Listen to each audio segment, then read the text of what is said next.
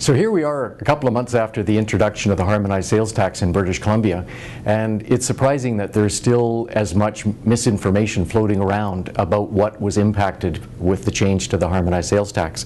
You know, there's an Angus Reid survey that came out that showed that, for example, 64% of British Columbians thought that their cell phone charges were higher because of the harmonized sales tax, when in fact they haven't changed at all.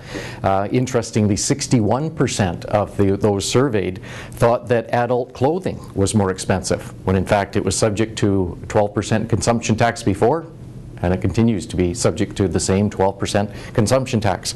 But what was even more surprising for me was that 76% thought that basic groceries were subject to the harmonized sales tax.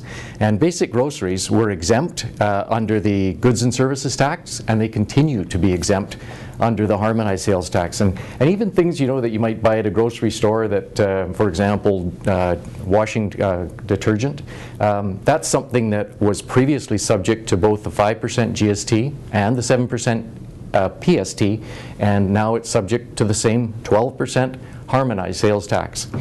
You know, things like computers, that you know, it was interesting, someone being interviewed by a TV crew before the introduction and sort of said, yes, I went out and bought a computer to avoid the harmonized sales tax. Well, they would have paid the same 12% before July 1st as they would pay after July 1st as a result. Now, some things, in fact, do wind up being more expensive. And, you know, here's two examples. Like junk food generally, it was subject to the 5% goods and services tax before, but not the PST.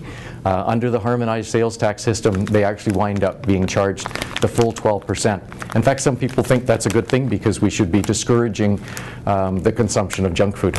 And then there's things that actually, you know, things like the children's clothing.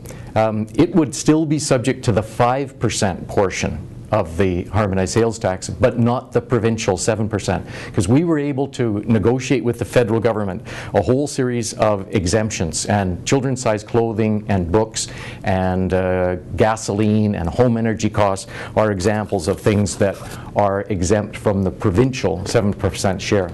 And in fact, you know, there's even some things that came down in price. You know, these disposable diapers, for example, prior to July 1st would have been subject to the provincial sales tax and the federal goods and services tax, but we were able to exempt diapers, and so as a result, things like diapers wind up being less expensive to families in British Columbia. So it's, you know, what the studies show is that there's actually about 20% of goods and services that wind up being a little bit more expensive under the harmonized sales tax system, but there's 80% of goods and services wind up without any change at all. And we know that the harmonized sales tax is going to help build the economy, it's going to help create jobs in British Columbia, and those jobs are going to give BC families more stability in the future.